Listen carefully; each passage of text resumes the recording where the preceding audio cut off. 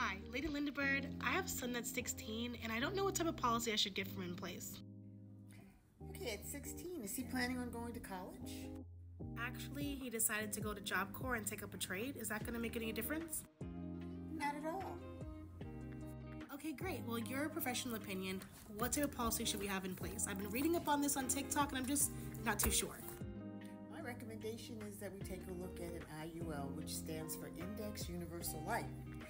At the age of 16, by the time he's about 40 years old, he'll be able to retire. He can get cash value out of that policy, and it also has living benefits.